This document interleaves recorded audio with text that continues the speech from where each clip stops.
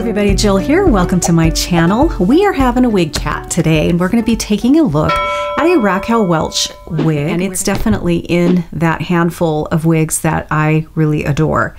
It's called Big Time. It's by Raquel Welch. I have it actually on my head now. This isn't the one that we're looking at. This is one that I have had for a while now, for a long time. I'm not sure exactly when. I'm going to put the date up here somewhere. I actually think I've washed it once, and I think it needs it again. This is in Shaded Cappuccino, but the one that we're looking at today is going to be straight out of the box, and it is in a color that is called Shaded Iced Cafe Latte.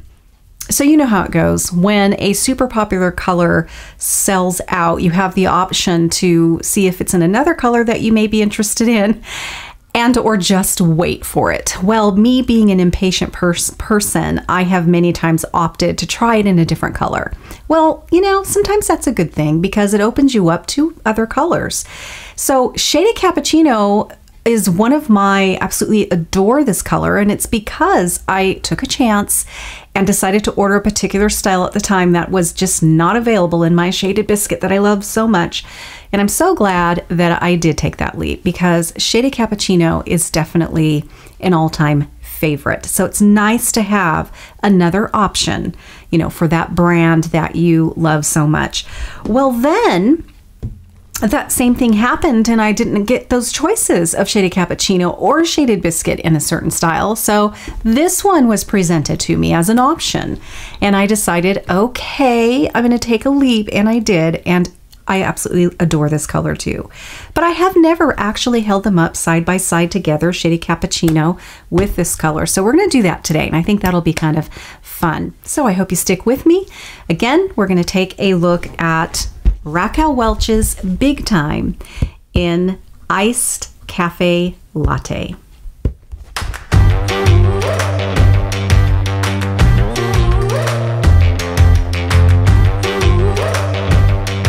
I absolutely think if you haven't really looked into Big Time yet in the Raquel Welch line, to take a gander, and this hopefully is going to help you do that. So let's take a look at this cap first of all. Big Time is really my absolute wish list come true when it comes to those cap features. And after all, the cap features is what's going to give you your experience, be it good or somewhere in the middle, and maybe or bad. All of those cap features is what makes up the style and brings you all that it does. So cap features are not to be overlooked. It's going to shape your experience with that wig. It has the full monofilament. It has the amazing temple to temple lace front that Raquel Welch does so well. So temple to temple lace front, full monofilament. If you don't know what monofilament is, that is the feature that really gives you a realistic part/scalp look and experience in a style. Sometimes you will only get a little part of it, like a left side part with the monofilament in there. So at the very least, if you know when you're parting it there, you're going to have a realistic scalp look. This has it all on the whole crown. So you have the luxury of really just parting this wherever you want. You can change it up. It's ideal for someone like me that really enjoys styling their wigs, making it look a little different every day, or at least, you know, each time I put it on, by just changing it all up. And it gives you that luxury of being able to do that and still have this really nice scalp appearance. Now, not all brands do these features well. I'm not going to spout them out, but they don't. And you know, you may have a wig that has lace front, but it's not the greatest lace front. Then don't give me a lace front. You know, I'd rather not have one. Same with monofilament. I have seen it done really well. I've seen it done somewhere in the middle, and I've seen it done really poorly where, okay, the price is escalated because it has this monofilament. Did I say lace front? I'm sorry if I did in the beginning. It has monofilament, but don't give it to me. Don't escalate the price if it's not done really well. You know, with Raquel Welch, you're paying for those features and you're getting them, and you're getting them very well done. And that's nice. The rest of the cap here is machine wefted. That's going to give you some stretch. It's going to give you some ventilation. So actually a lot of people prefer to have the machine wefting over the 100% sort of hand tied caps. This is really practically a must for me to have this felt lined temple tabs here, these ear tabs. They are nice and soft. They really give more comfort than if they're not. Cut down on itching. They just really feel much nicer when they're felt lined like that. Sometimes I accidentally say velvet lined. I mean felt when I say that. And the other thing that I really prefer, I can live without this, but I prefer to have it. And that is when the nape is sort of extended like this, and when it also is felt lined. Again, it's laying there against the nape of your neck and you feel it there. So if I'm going to feel it, it's always nice to have that felt line. Why do I like to have it extended? Again, it's something I can do without, but I do prefer it to be the extended nape because, again, it sort of just tucks in nicer. And there are metal stays back here. They're vertical and you can pinch them in and it just feels more secure. I just like the feeling of having that back here.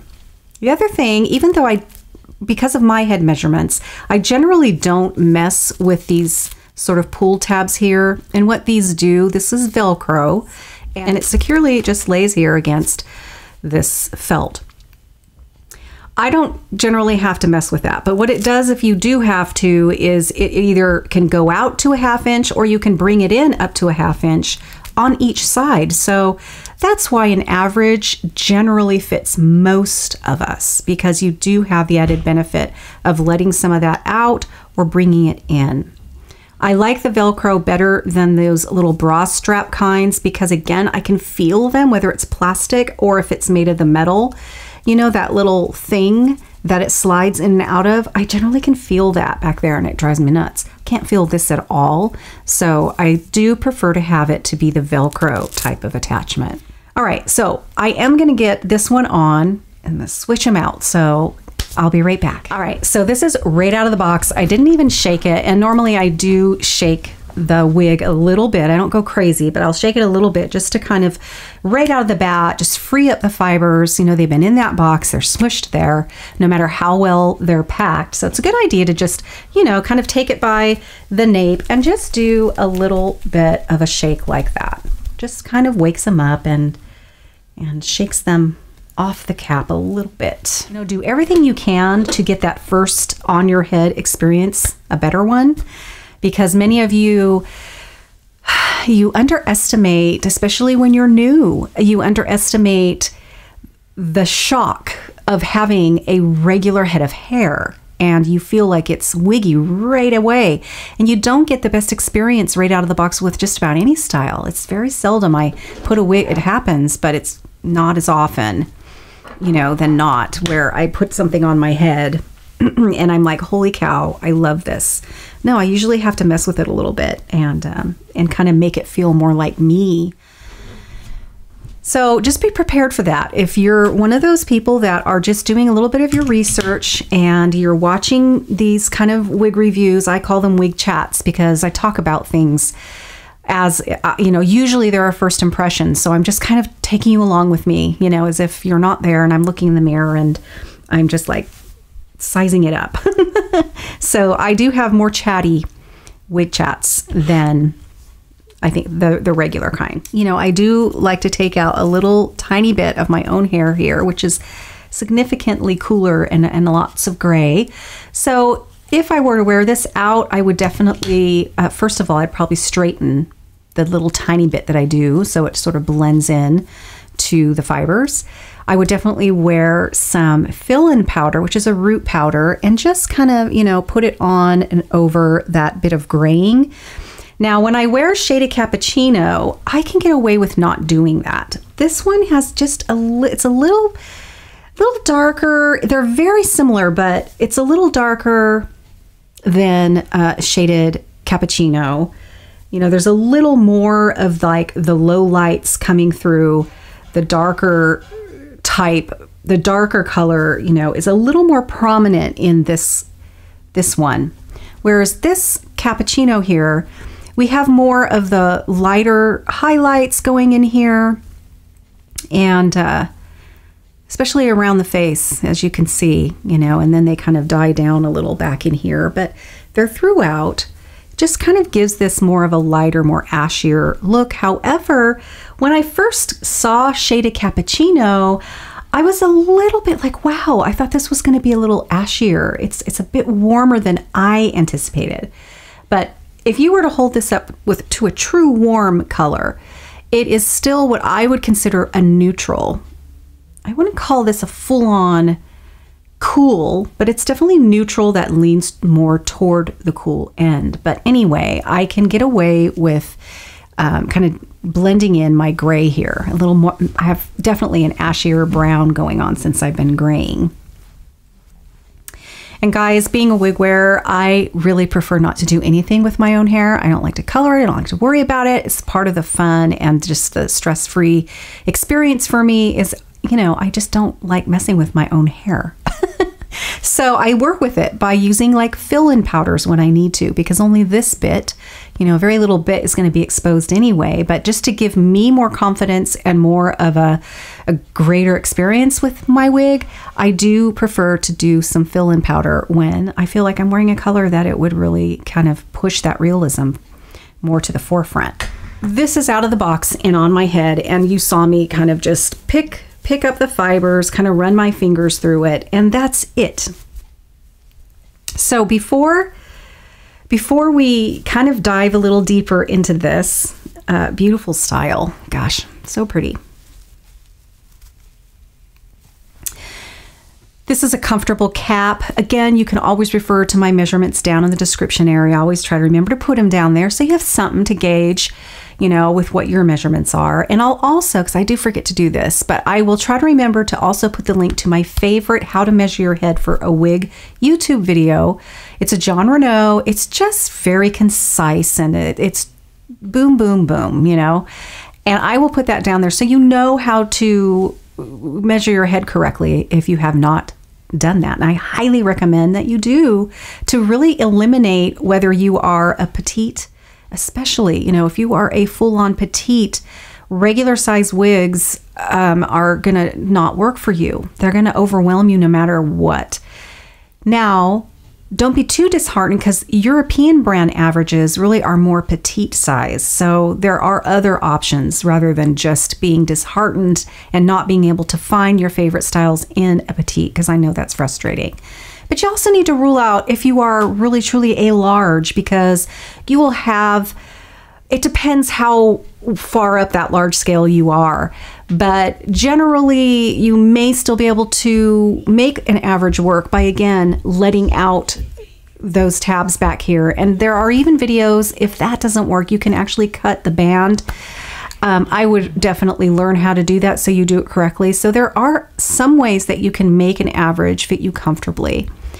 But it also will help you know if you're a large, because you will not be able to fit into certain brands at all, even if they're an average brand, which is most of those European brands. You will have to look past, because their average is definitely not what we would consider an average.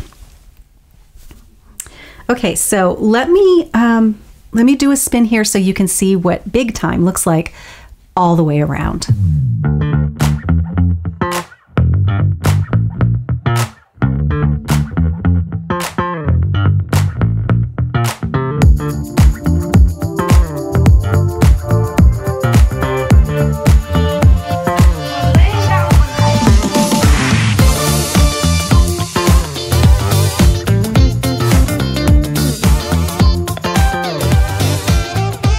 Okay, so we do have a very loose crisscross part, not super tight, so I always love when that's the case because they come out really easy. And again, we do have a full monofilament, so I can switch this up. Not gonna lie, sometimes it's stubborn. This is where it came. And this is where it's the happiest right now. But that doesn't mean that with a little bit of heat, a little bit of even sometimes just product will do the trick. You know, if you don't want it part of there, you definitely have that luxury to coax it where you do want it. And there are ways to make that successful. So the lace front is absolutely gorgeous. Here's the temple tab for me. This is where it fits. And this lace front goes down to here. That's about where it stops.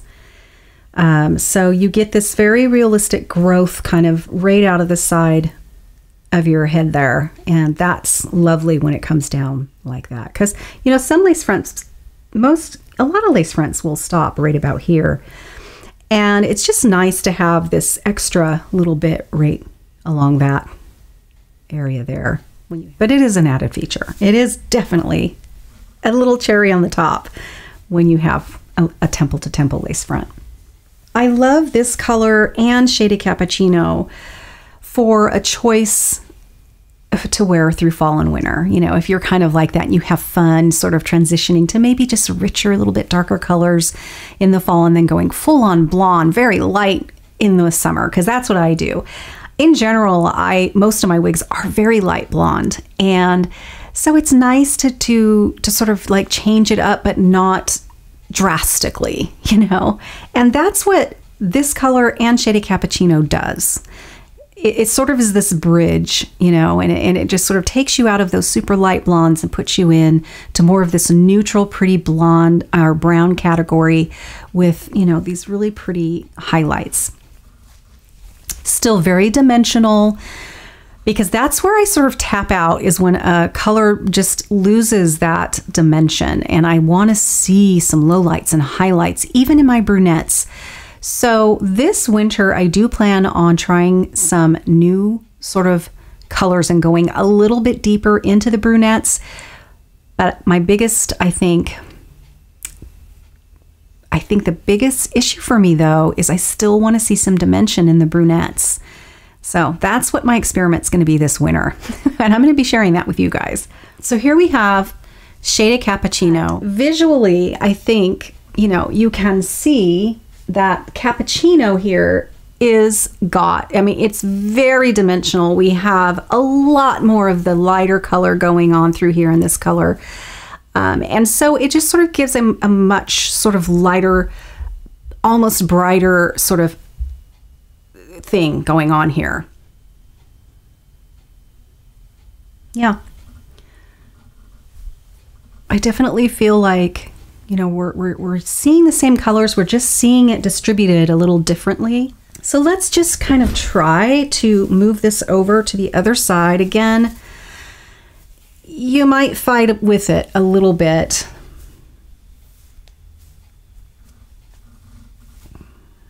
And I think in this particular one, at least, I would be really successful with just utilizing some product to kind of keep it there all day, to where it's not going to want to fall back the other way. Now, I just don't think I'm going to have that problem with this particular one.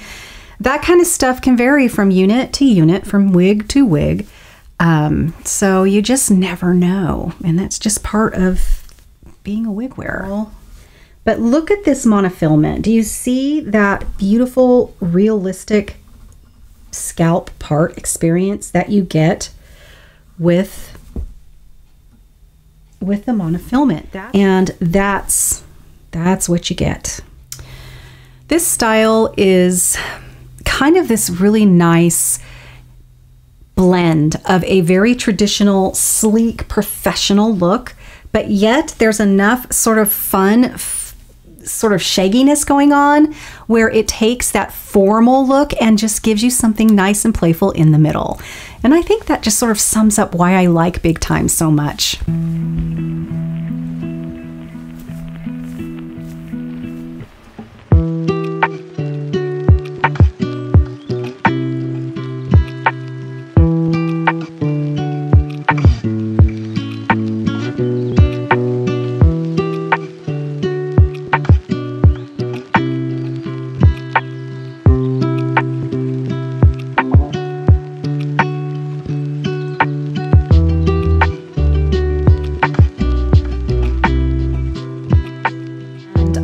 I just want to take the fear away from those of you that are afraid to use styling products on your wigs. These are made for synthetic fibers. I just want to take that fear away. They come out when you wash it. They don't hurt your fibers. They don't shorten their life. So many of you are afraid to get in there and style your wigs. And I think that's so sad because, you know, just doing a little bit of this and that is going to make it feel more like you. And you're going to feel, you know, just so much better in those wigs. So hairspray wise, I have many different ones. I have pump ones that are more wet and sticky. And sometimes you need that in certain types of fibers. You need to weigh them down. They might be just so fine and so foo-foo, or the weather is very dry and you've got so many flyaways and the fibers just want to stick to the cap. Then you want those little bit, I know it sounds weird, but you don't want the fine aerosol, lighter hairsprays. It won't help you out as much as a bit more of a pump, you know, one that's, because unfortunately the pump hairsprays for wigs, for synthetic fibers, can tend to be a little wet and sticky. It's trying to find that happy place with them, and you'll just have to experiment.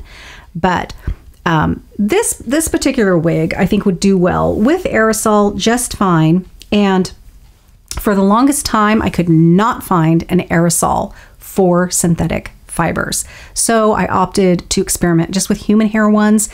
And it's not the best idea because they can be loaded with alcohols, and you can find some that don't have alcohol in them, but just make sure that they're water soluble. Otherwise they won't come out when you wash your wig. So you just gotta be a little more careful. You can definitely find them out there, but it just takes a little bit off, you know, off your mind when you're using an aerosol that is made for these fibers by wig manufacturers, you know.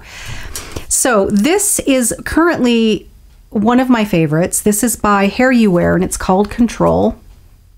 Now, what I'm running into, which can happen with aerosol hairsprays, is that this will get clogged. It's starting to get to the point where it gets clogged, and I have to run the end here, you know, that it comes out of, under warm hot water to unclog it. So it's starting to do that. It's a little annoying to me, but they all tend to do that. But this is neat because here you have the option of changing up how much product you want to have sprayed out.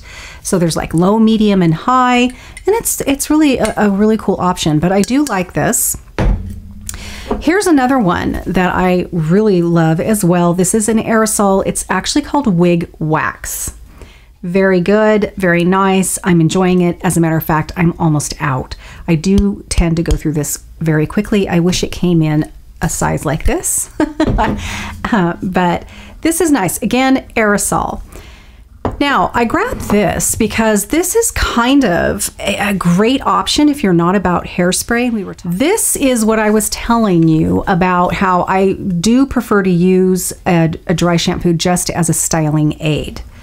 Whereas that's exactly what this is. This acts a bit like dry shampoo, but it's really more of a lift, more of a styling aid type of thing. And it's called Pick Me Up. And it is a dry shampoo. It is marketed as a dry shampoo.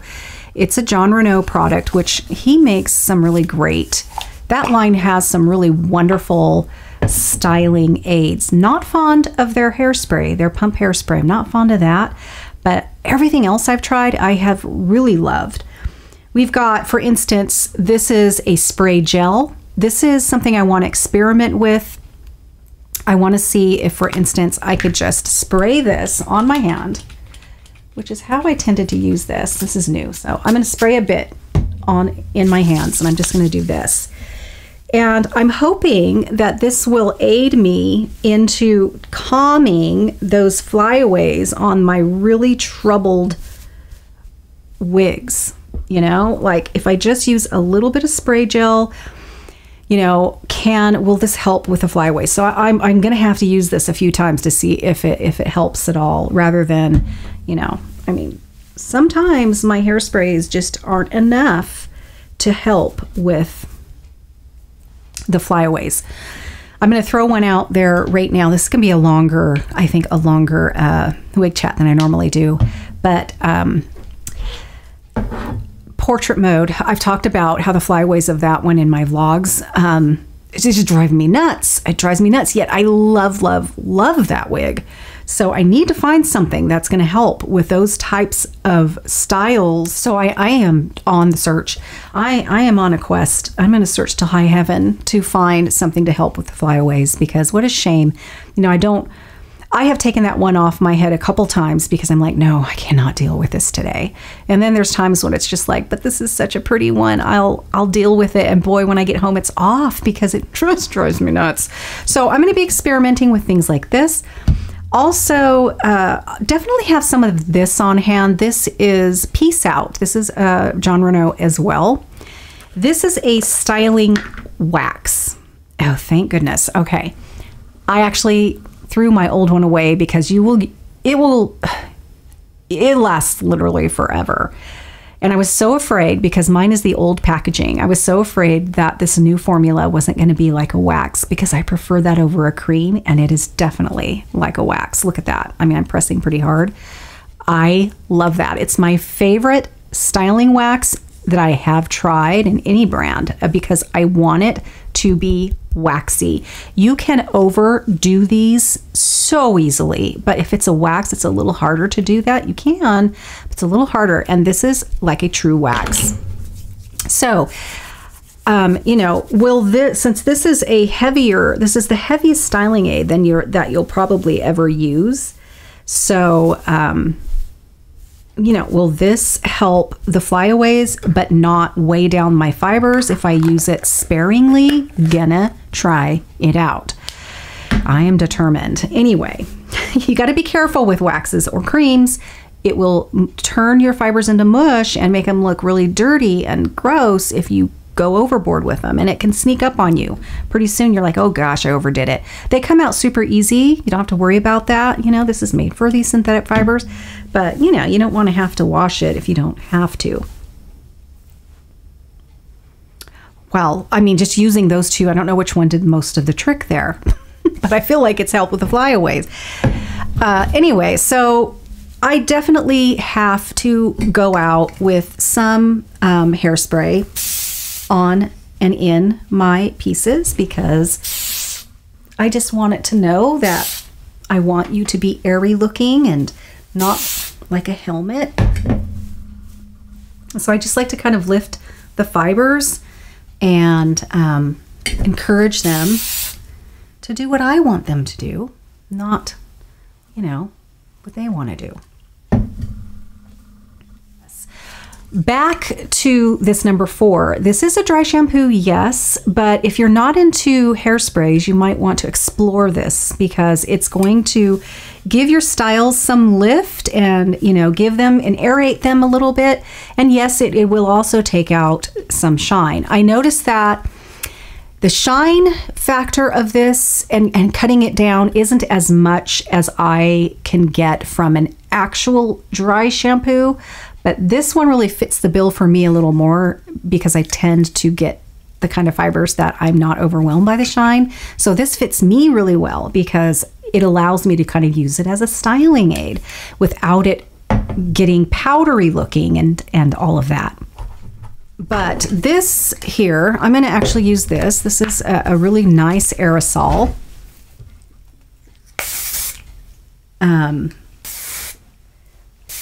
To be honest, I prefer to use this more as a finishing spray. And I do lift the fibers a little bit. It's not, I don't think there is a hairspray made for synthetic fibers that is going to give you super big hold. You know, so if that's what you're looking for and you're hoping for, I think you need to kind of set that aside a little. But this comes close. This comes close. It's not like it's going to hold it there all day. But to be honest, in wigs, sometimes that gives you a helmety look in it of itself. You know, I do like my styles to kind of get, if it gets blown around, I can just do this. And, you know, I want them to look and act realistic. And I've not been ever into just making my own hair back in the day look like a helmet, you know, well, in the 80s. But anyway, these are lovely aerosols for wigs. This is a wonderful styling option in general. Get yourself some of this. This is literally piecing the hair and putting it where you want it. Wonderful for really kind of more pixies or styles where you've got a lot of choppiness. You can have fun with this. I just am going to do a separate video on products and just explore how they're used and how I like to use them. Definitely get yourself a nice collection because it only takes a couple minutes. It's not like you have to spend hours on doing any of this. But if you want to wear wigs and you want it to feel like you got to treat it like it's your own hair. You don't have to go crazy, but it's just nice to have these in your options. So there you have it. This is Big Time by Raquel Welch, and this color here is called Shaded Iced Cafe Latte. I think I got that right. Thank you so much for hanging out with me and hanging in there till the very end. This was a little bit longer, and I sure appreciate all of you out there. I will see you very soon in my next video. Bye-bye.